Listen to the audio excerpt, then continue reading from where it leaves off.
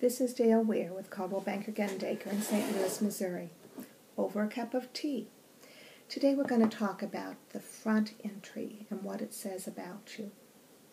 Do you have any clue what it's like to walk up to a house and in order to get in it, I have to step over a pile of bird shit? Literally. Because a bird has taken up a roost right above the door and all the droppings are right at the door. And the seller hasn't done anything about it. Not a good impression while the buyer is standing there watching me try and open the door.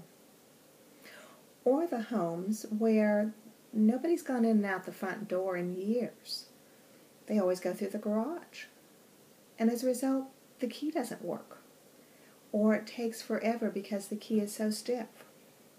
Take a few minutes to use some graphite. Make sure the key is sanded properly so it easily fits in and easily turns.